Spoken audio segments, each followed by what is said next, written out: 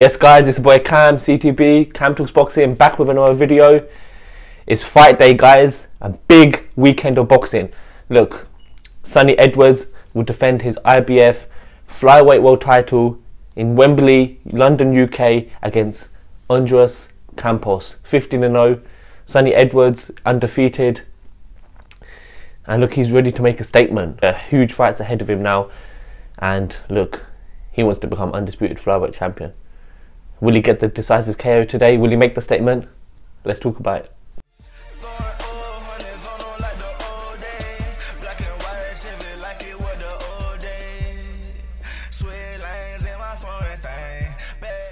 Yes guys, let's go straight into it. Sonny Edwards, undefeated IBF Flyweight World Champion, will be defending his world title today against Andres Campos.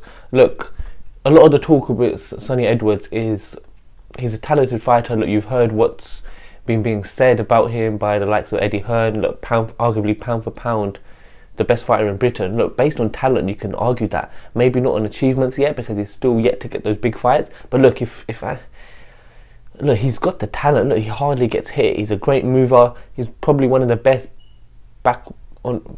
fighters in the world who can fight on the back foot. But what I'm really intrigued to see today, and I'm actually going to this fight guys, it's at OVO Wembley Arena, so I'll be making my way to that fight. I love a matchroom card. There's obviously Johnny Fisher on the card, there's Chevron Clark on the card as well. But yeah, back to Sonny Edwards. He's got great feet, he's got great head movement. Okay, yes, he does lack maybe the punch power, and I think some people do find him a bit boring and not, you know, easy on the eye, but if you're a hardcore boxing fan, you can appreciate his talent, you can appreciate the heights he can actually reach if he gets these big fights. Look, there's Bam Rodriguez, who's the WBO Flyweight champion, and then you've got Julio Cesar Martinez, who seems to be avoiding that fight. He's avoided that fight for a long time, and I think Sonny will make light work of him. But today, my prediction is, I think a Sonny Edwards late stoppage. He might.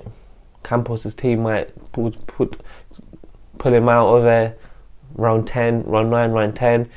Might throw it in the towel, but I just think it's going to be a one-sided beatdown. I think there's levels to this. I think Sonny Edwards is going to absolutely outclass him, and it's interesting because I think Sonny Edwards is really going to try and put a show on. Look, Campos can be dangerous, but at the end of the day, he hasn't gone 12 rounds before.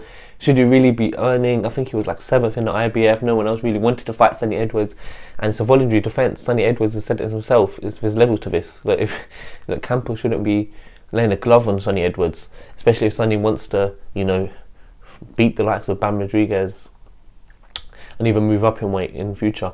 So look, I'm predicting a Sonny Edwards late stoppage. I say round 10.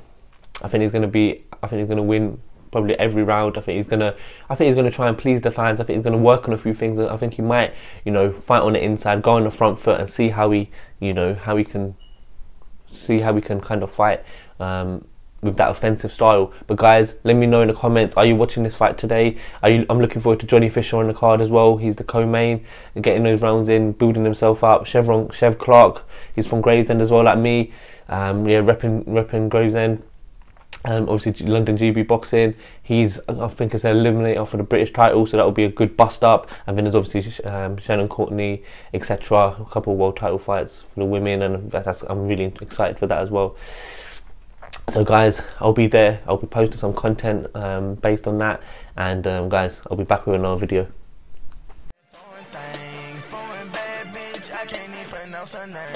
Talking numbers on the phone while I'm getting brains. Switch 4 lanes, I'm in my own lane. You can catch me riding.